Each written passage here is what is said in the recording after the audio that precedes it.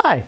For today's data science chalk talk, I want to talk about probability, and I want to talk about it in one of the oldest ways it's discussed as in theories of betting systems and gambling systems, which is actually not really a topic that I'm passionate about. I'm very passionate about probability, but I'm not really a big fan of gambling. But this is where probability was largely invented and initially researched. To move this topic forward, we're going to talk about a very specific game and betting system based on the Kelly betting criteria, and a system that was popularized and researched by Professor Thorp in his famous books, Beat the Dealer, Beat the Market, and A Man for All Markets. So we're going to use a Thorp-style counting system to bet on a very simple card game.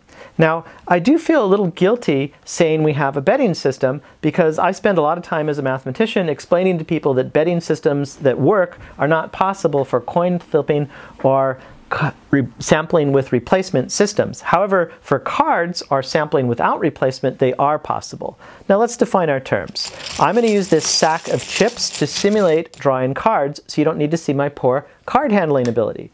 Now this happens to be the Queen of Hearts. Now in sampling without replacement, we draw our next tile without putting this back in the sack. So for a single deck system, there's no way the next tile can again be the Queen of Hearts. Now for sampling with replacement, we draw a tile, and then when we draw again, this is the Eight of Spades, we replace it first, so in principle, the next draw could have been the Ace of Spades. It's just like with coin flips, just because the first flip was heads doesn't mean that that side is no longer available. The second flip could also be heads. So, the idea is, for sampling without replacement, or the theory of card draws, the information we have on the table informs us a lot about what remains in the deck. For instance, if we drew 3 cards and they're all red, then we know there are 3 more black cards in this deck than red cards. The excess here is a deficit here. That lets us productively bet on the following very simple game. We're just going to bet whether the next card drawn is red or black, and we'll win or lose based on that. So much simpler than a game like blackjack, which is where counting systems were made most famous, but makes much more obvious that it's the betting system that is doing all the work. Now, a correct Kelly betting system involves using or memorizing a card like this, where every row and column is how many red or black cards remain in the deck, and the numbers in the cells are what fraction or percentage of our stake to bet as our next thing. A betting system that is trading off ruin, which is losing all your money, and making rapid profits, is always stated in terms of percent of stake to bet. If you have a lot of money, you can afford to bet a lot of money. If you have very little money, you can only bet very little money. However, you cannot take a card like this in the casino, and the game is not interesting enough to memorize such rules. So instead, we'll use a Thorp-style count system. Now the count is actually very simple. Every time we see a black card, we'll add 1, and every time we see a red card, we will subtract 1. That gives us what the net imbalance in the bag is, which is what we'll do our bets. Our bets will be 5% of our stake in the direction of imbalance, something I'll make a little bit more precise as we start. If we think the bag is balanced, which we think it is at the beginning, we'll bet $1 on black. So let's go ahead and stake ourselves. Normally we would not be allowed to reach into the dealer's area, but I'm playing both the dealer and the player. So I am staking myself with $100. Exchange that out for some lower denomination chips. And let's go. We are ready to start. The bag has been shuffled. And I'm going to, since I believe the bag is balanced, I'm going to bet $1 on black just to stay in the game. Now I draw out the first card. It happens to be black, so I happen to win.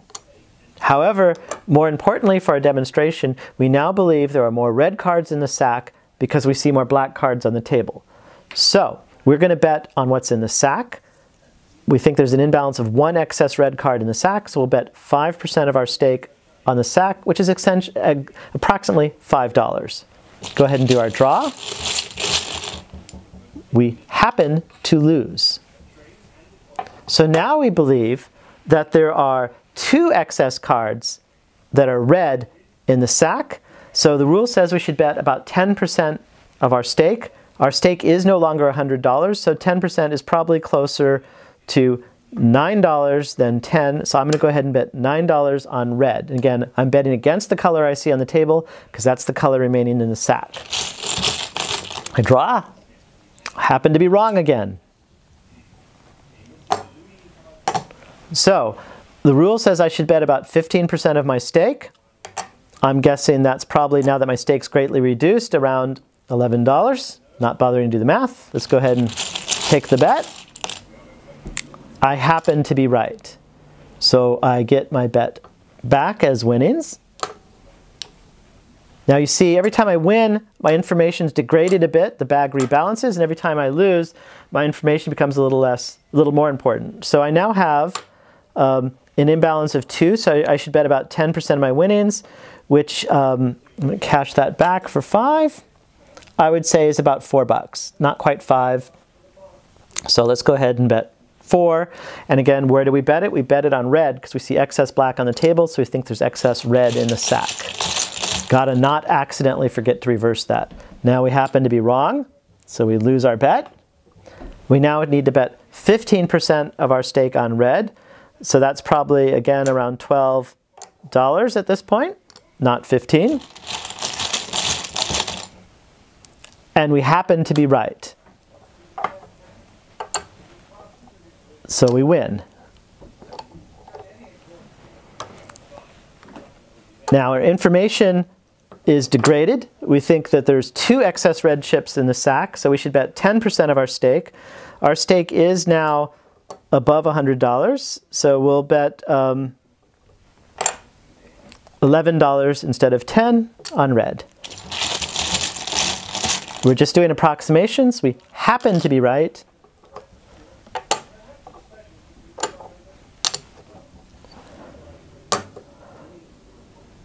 Now, again, our advantage is degraded. We now think there's only 1 excess red chip, so we should bet 5% of our stake. Our stake is now somewhat over $100, so we would bet 1 chip plus maybe a couple more, that being an approximation of 5% of our net worth. We are wrong, so we lose all that. Now, the rule says we should bet about 10% of our stake. Our stake has been damaged a little by that, so it's about probably around 11 chips. And we happen to be right.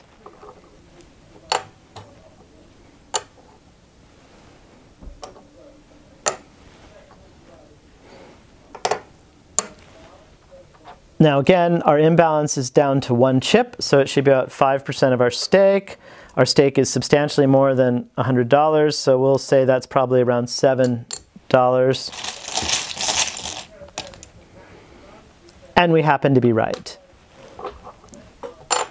Now what we're doing is we're betting more when the game is more unbalanced in our favor, and we're betting less when the game is closer to fair.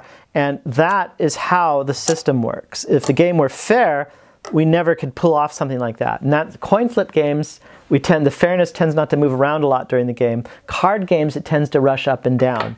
If there's more red chips in the bag, betting on red becomes more and more profitable. If it's balanced like this, we have no advantage, so we just bet $1 on black to reestablish the difference in counts. However, we have, and again, it's definitely, you would never count your chips at the table, but we have our original stake back here, and we have this as our current winnings. And of course, we could have stopped when we were below or stopped when we were above, and you've only ever won if you stop when you're above. However, if we get towards the end of the deck where there's only 1 or 2 cards, we could have substantial imbalances, though probably the casino would reshuffle before then. But this is basically the betting system. It's, again, for a 52-card deck, betting red versus black. Our approximate strategy, which is not nearly as efficient as the Kelly strategy, is to bet 5% of our stake in the direction of imbalance for every unit of imbalance. So if we think there's 2 excess cards in one color, we would bet 10% of our thing. And again, we're betting on what's in the bag, not what's on the table. Those are complementary. We're using what's on the table to track it. Well, thank you very much for your time. And that is the Kelly system in a Thorp counting realization. And that is a betting system for cards.